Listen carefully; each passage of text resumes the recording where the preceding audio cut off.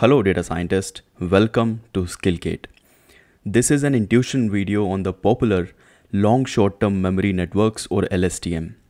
And in the next 5 minutes or so, I'll explain you the basics of what LSTMs are, what they do, and how they have paved the way to some of the most amazing achievements deep learning has made in the past few years. For introductions, we are Skillgate, and we're on a mission to bring you application-based machine learning education. We launch new machine learning projects every week, so make sure to subscribe to our channel and hit that bell icon so you get notified of all our upcoming videos. As we all know, neural networks are inspired by the human brain, and their typical structure is like this. There's an input layer, a bunch of hidden layers, and lastly an output layer. And all of these circles within this network are called neurons, and hence the name neural networks. From a functional standpoint, labeled data that could be images or text, etc. is fed to this network. As training begins, the network starts learning, computing and adjusting weights and biases for its hidden layer neurons. During this learning phase, training data passes multiple times through the network as per the defined epochs for training. Talking specifically about neurons, these are nothing but functions that take input from the left side, conduct some processing and return output to the right. And there could be multiple ways of how one may wish to configure these neuron functions and arrange them into a sophisticated network like this. And this is the basic premise of why there are so many deep neural network approaches having custom neuron functions and their arrangements. And one such approach is long short-term memory networks, or simply LSTM. LSTM is a variant of Recurrent Neural Network or RNN and is proven to work well with learning and remembering patterns across time. Unlike RNNs, LSTMs are explicitly designed to handle long-term dependency problems. Remembering information for long periods of time is practically their default behavior, not something they struggle to learn. Now let me give you an intuitive understanding of how LSTMs operate. I'm sure you would have read a fiction novel or some story in the past. Else, you surely would have read some Shakespeare drama like Romeo and Juliet in the past for sure. Now imagine what it will take for a computer to read and comprehend a novel the way we do as humans. While reading this novel, there are certain details you may want to remember, as these would be required for you to understand the later context, like the name of the characters, where they live, how they are related to each other, age of these characters, etc. If you miss any of these things, you may have a hard time flipping pages back and getting the context, right? So you may want to store these things in your so-called long-term memory. And for sure, a computer would need this too if it wants to read a book like humans. Then there could be certain details specific to the scene you are currently reading, like it's morning time, or it is raining in that scene, or there are two characters who have gone for a walk, etc. You remember these scene specific details till the time this scene ends, and then you can afford to forget it. So for sure, you may want to keep these details in something called as short-term memory within your brain. And for sure, a computer would need this as well. Then you may also want to keep refreshing your long-term memory of this book. Example, if a character dies, you may then afford to forget certain details of this deceased character, right? And if there's a new character getting introduced later in the book, you may want to save it in your long-term memory within your brain. So basically you have a forgetting and a saving mechanism to keep refreshing your knowledge of this book that you have in your long-term memory within your brain. A computer shall also need these forgetting and saving mechanism to keep refreshing its long-term memory. And lastly, when you start reading a new scene, your brain somehow figures out what part of your long-term memory of this novel is relevant for immediate use. So instead of using the entire full long-term memory all the time, it learns which part of it to focus at a given point in time.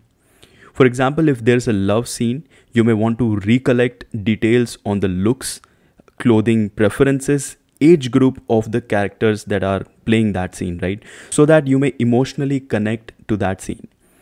A computer would need that too, so as to efficiently manage its memory, and we can call it a retrieval mechanism. Alright, that's a lot of stuff for a system to handle, right? Now, what if I tell you that LSTMs essentially meet all of these requirements to read and comprehend text just like humans? For instance, they have a long-term memory called the cell state, a short-term memory called the hidden state, a forgetting from long-term memory mechanism called the forget gate, a saving to long-term memory mechanism usually called input gate, and finally a retrieval mechanism from long-term called the output gate. This is a pictorial view of what an LSTM architecture is like. Inside we have the same set of things like this: cell state, the hidden state, the forget gate, input gate, and the output gate. Well, of course, there's a lot of mathematics happening behind all of these gates that determine how the information flows within this network. If you are interested in further understanding that math, there's this popular article I would highly recommend you to go through at this point. I'll share the link in the description part as well. Alright, let's dig deeper now with these couple of real-world applications of LSTM to further understand how they operate in a practical sense. These two applications are sentence completion, wherein the trained LSTM model completes unseen sentences, and text classification, where the trained LSTM model classifies, let's say, user reviews into the sentiments positive and negative.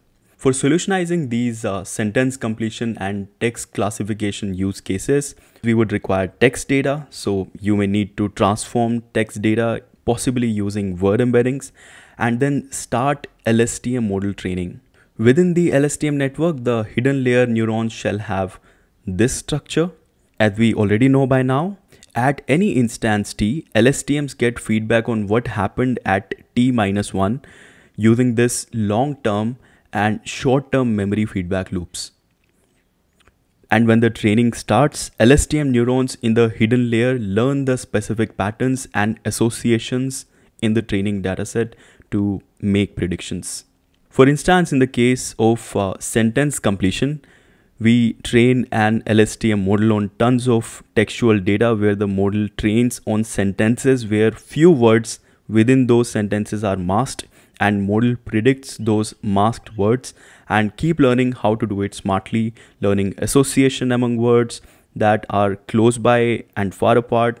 Post training, when we feed this fresh incomplete sentence to our model for completion, its LSTM neurons may detect the country name as France, store it in its long-term memory, and basis the recent words speak and fluent, the network will smartly predict French as the missing value, because it would comprehend that it's a language which is expected in the missing space, and because France was mentioned previously as a country, this missing word has to be French.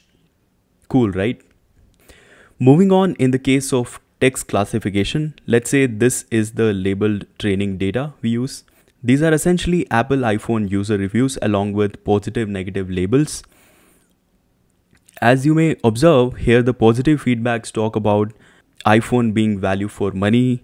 User seems to be okay with the high service cost given the premium experience they are getting when compared to Android. Negative feedbacks talk about how monotonous the iPhone experience is vis-a-vis Android after using it for a year, and then there's some sarcasm over selling kidneys. We all have seen that, right? Now, once the model is trained, the specific neurons in the hidden LSTM layer may specialize on detecting the kidney sarcasm, the positive-negative comparison to Android, or the value for money part that iPhone brings. And when a new unseen review is fed for prediction, the model may tell the review is full of sarcasm and is clearly favoring Android over iPhone and is a negative review. At this point, if you wish to apply LSTM to our real-world project, I have good news for you. We have done this sentiment analysis project for text classification using LSTM. I'll highly recommend you to do this project now to further strengthen your understanding of LSTM networks and how they work in a real life scenarios. Link to this project is in the description part below. Well, with this, we have come to the end of this LSTM intuition video. If you liked our work, do like, share, and subscribe to our channel. Thank you for your support. Keep learning. Bye.